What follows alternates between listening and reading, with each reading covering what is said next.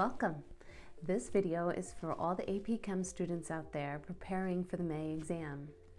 What I'd like to do is take a look at a multiple choice question that is true to the nuances the College Board includes in its multiple choice questions. Let's do some chemistry. Consider the three solutions listed in the table above. Which one, if any, has the greatest electrical conductivity and why? Now, before I read the answers, I'm going to think for just a second. They're telling me that I've got three solutions and they want to know the greatest electrical conductivity. Well, if a solution is going to conduct electricity, it has to have ions present in the solution. So in other words, if they're looking for the one with the greatest electrical conductivity, then I need to find the solution that has the most ions dissolved in it.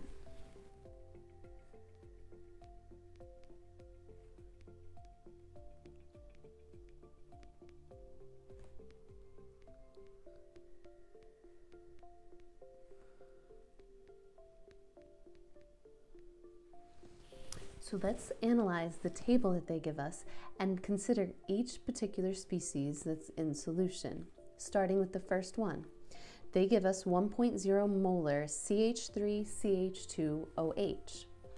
Now, all of the atoms contained in that species are all non-metals, the carbon, the hydrogen, and the oxygen atoms. If a particular species consists of all non-metal atoms, then it is a covalent molecule.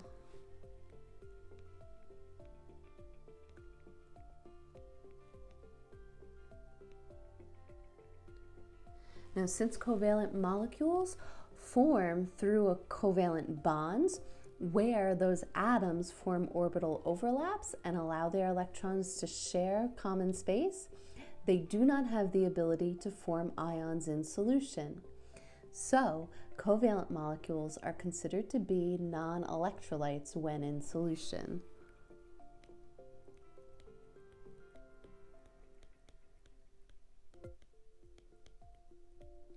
Now, non-electrolytes are not going to conduct any electricity because they lack those ions. Let's see what they give us for the second solution. They give us 1.0 molar HC7H5O2. Now again, you've got all non-metal atoms present here. So there is covalent bonding involved. However, this species is ever so slightly different. This species lists this H out in front of that carbon.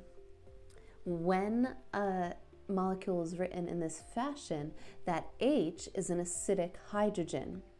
So that tells me that this particular species is an acid. Now, since it's not one of the 6 strong acids, it's going to be considered a weak acid.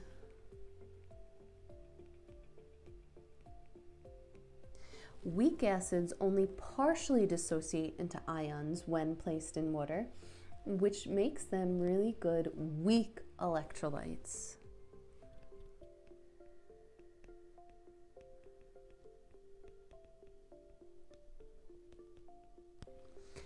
Now, a weak electrolyte is going to conduct some electricity, more than a non-electrolyte will, but let's take a look at our third option. They give us 1.0 molar NaCl. Now, sodium, Na, is a metal, and Cl is a non-metal. This indicates that this particular species is an ionic compound. Now, ionic compounds form by an ionic bond, which is the electrostatic attraction between oppositely charged ions.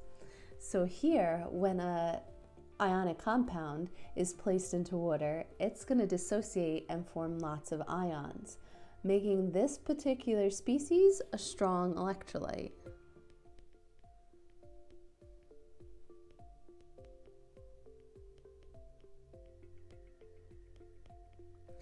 Now, the more ions dissolved in water, the better the ability of that species to conduct electricity.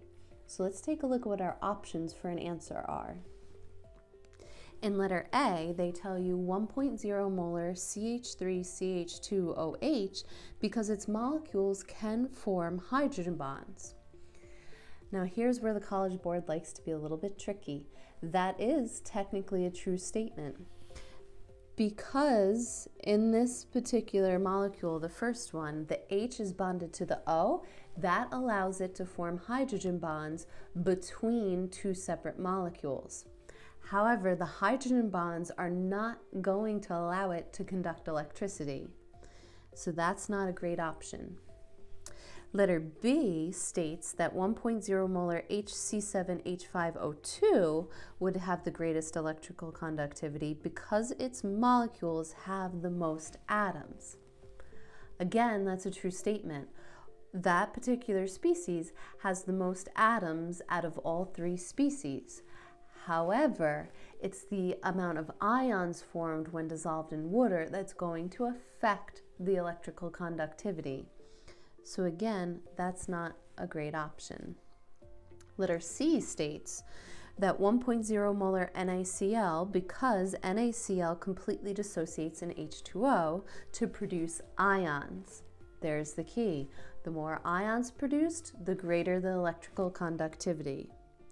So I like letter C. Let's just check letter D. Letter D says all three solutions have the same electrical conductivity because the concentrations are all the same. Yes, all three are at a concentration of 1.0 molar. But since all three species already produce a varying amount of ions in solution, they're going to conduct a varying amount of electricity to begin with. So D is not a great option either. So the answer here would be letter C. I hope this helps you prepare for the AP Chem exam. Make sure you keep practicing and check back for more chem content.